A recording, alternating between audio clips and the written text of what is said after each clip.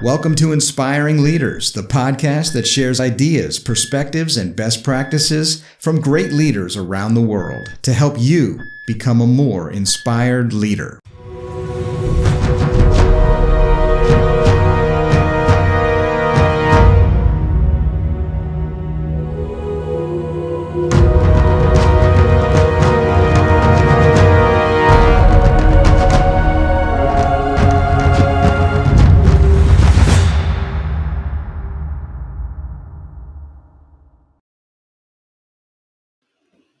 Hey, welcome back to the Inspiring Leaders podcast. I'm your host and executive coach, Terry Lipovski. And again, it's great to be with you here on the podcast. Today, I'm pretty excited to announce to you a new series of shows that we're going to be bringing you in the coming weeks and months. And we're calling this LeaderTips, where we focus on different aspects of leadership to help our listeners become more inspired leaders. And today we're kicking it off with our first show in this new series, talking about how to aim well with Conative Intelligence. So here's a question for you. Have you ever worked in an organization where there's been a huge change initiative, something really disruptive, something that required everyone, including you, to learn something or change something or do something that you didn't know how to do? I know I have. Now, have you ever been part of an organizational change that seriously derailed?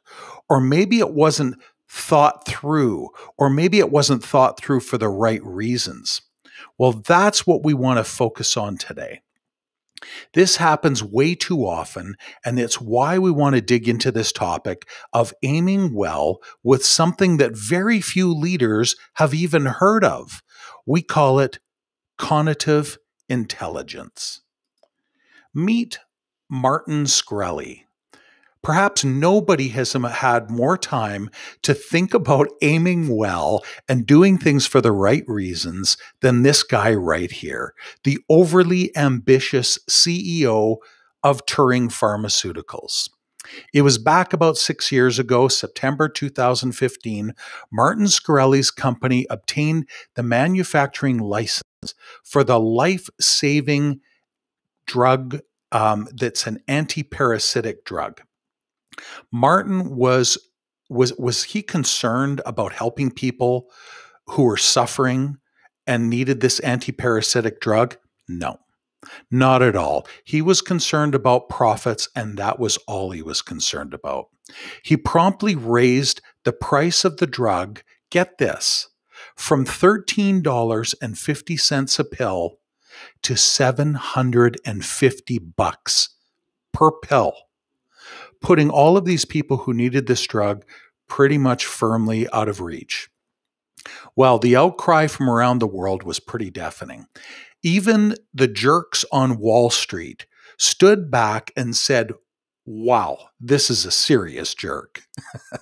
In 2017, Shkreli was convicted of securities fraud and sentenced to 7 years in jail and fined over $7 million for a crime that wasn't even related to this repricing of drugs and all of the controversy around this drug. Now, for a rich guy like Martin, $7 million may be a drop in the bucket. Maybe he can afford it, no problem. But I bet I know what hurt him even more: the damage that this unethical greed did to his reputation. This is something that he's going to have to face a lot longer than 7 years. So even if his ego won't allow him to admit it now, I guarantee that his regret will set in deeply and relentlessly at some point in time. Now, let's contrast this with another CEO. Meet Dan Price. Dan's the CEO of a Seattle-based company called Gravity Payments.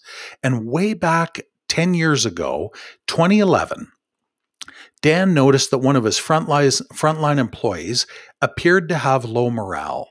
So Dan asked him, "Hey, what's bothering you?" Well, he got a response he didn't expect. His employee replied, "You're ripping me off." Well, Dan was shocked, but he soon realized that even though his staff wages were consistent with the rest of the market, Dan was actually guilty of trying to keep his wages low so that he could be competitive. He thought that he needed to do this in order to survive. But Dan really got to thinking about this, and he used some cognitive intelligence. A few months later, Dan announced that he was implementing a new minimum wage of $70,000 a year. And he himself would cut his own pay from 1.1 million down to that 70,000 a year mark, partly to fund this new policy. The media went wild with the story, and the hashtag I'm with Dan started all over the place. In interviews, Dan said that he wanted to do something meaningful. After that, Gravity Payments was flooded with new resumes. People wanted to be part of this. But there was also a lot of criticism. The famous talk show host Rush Limbaugh predicted that the company was going to fail, and Dan's own brother and business partner sued him. But Dan stuck to his guns. He believed in what he was doing, and he doubled down by mortgaging his home and cashing in on his investments. He injected his own money back into Gravity Payments.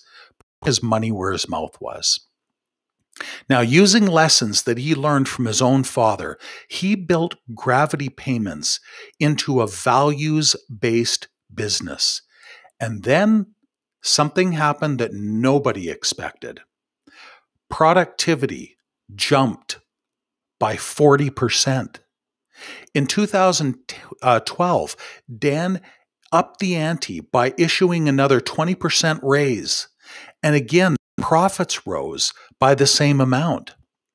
Since then, the company's customer retention rate has climbed to an enviable 95%. Revenues are growing at twice their previous rate, and profits have doubled. What's the lesson here? Martin Shkreli did things for the wrong reasons. But by contrast, and despite the pressure and the criticism, Dan Price did things for the right reasons. Dan aimed well and used cognitive intelligence. So yes, today we are exploring cognitive intelligence, or more simply put, conation. Not cognition. A lot of people make this mistake. Cognition is the mental process of gaining knowledge and comprehension. No, we are here to talk about conation, which comes before cognition, before planning, and before action. So it's interesting to note that conation is one of the least used words in the English language. But it's undoubtedly one of the most important aspects of leadership at every single level of leadership, from entrepreneur to S&P 100 executive to world leaders. This is true all over the world.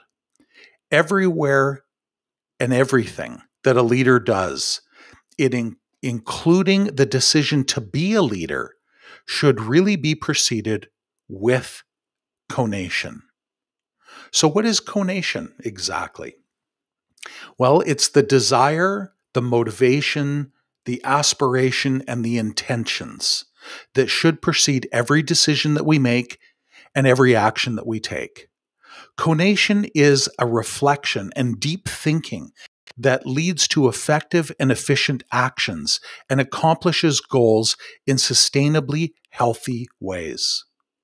So, by extension, cognitive intelligence is the inner reflection that a leader should be engaged in to determine why a matter is worth pursuing, how to approach decision making, and what outcomes will truly make a bigger difference in the bigger picture and over the longer run. Unfortunately, too few people, and in particular too few leaders, actively employ cognitive intelligence. Here's how things normally go off the rails. let's say somebody gets promoted for doing a great job. They get great results on the front line. So somebody says, you know what? You deserve to be a manager. They give them the manager's hat and now they've got a team. But nobody helps them think clearly about how they should lead, what kind of leader they want to be, and what impact they want to have with the people who are now in their care, or for the organization that's counting on them and that they're responsible to. Too many new leaders, as well as veteran leaders, as well as people that just figure they've got it all figured out, too many of them have the blinders on.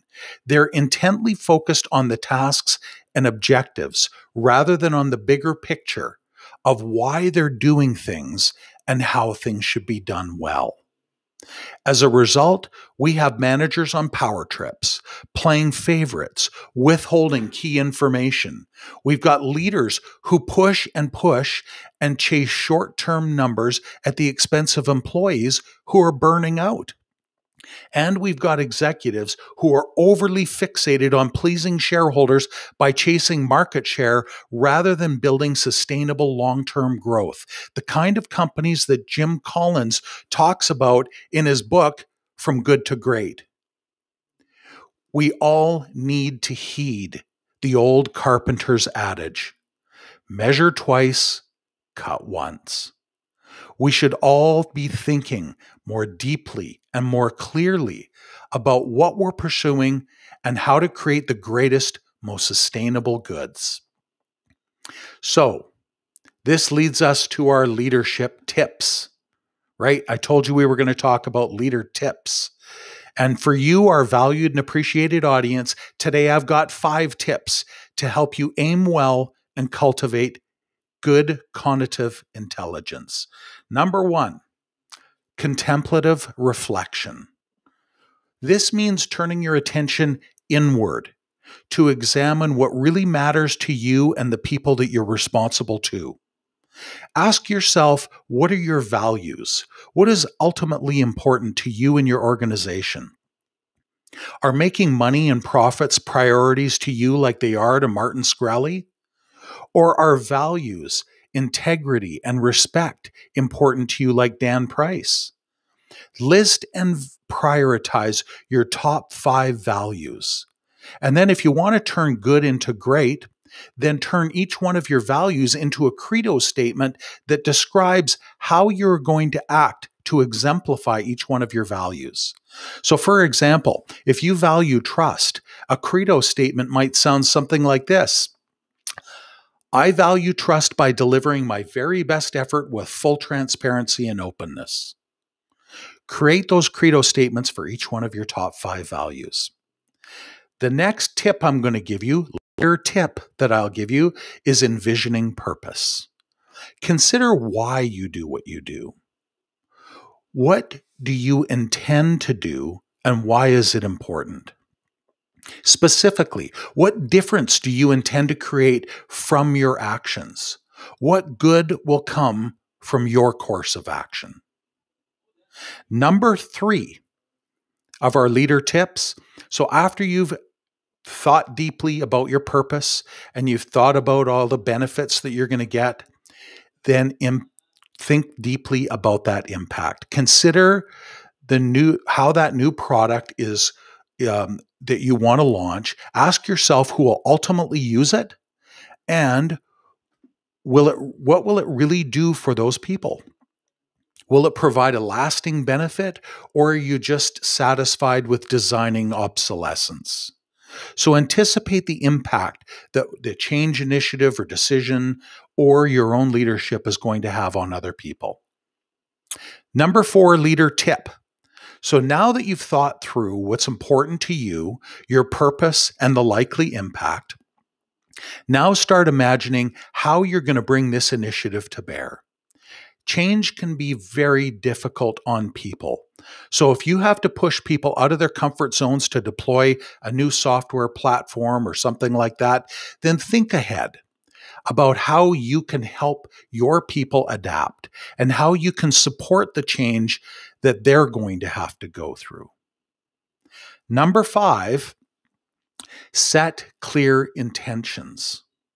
Okay, so now you're guided by your values and your purpose. You've considered your impact and you've planned your actions. So this is good. You're almost there. The last step with Conative Intelligence is to set your intentions. Now is the time to resolve to stay true to your principles and your moral compass, to know what to say no to, and to stay the course without backing down, even when you're faced with the kinds of criticism and challenges that Dan Price was faced with, because you know it's the right thing to do. So there you have it. We've got our 5 leader tips to help you aim well with Conative Intelligence: contemplative reflection, envisioning purpose, anticipating impact, considering your actions, and setting clear intentions.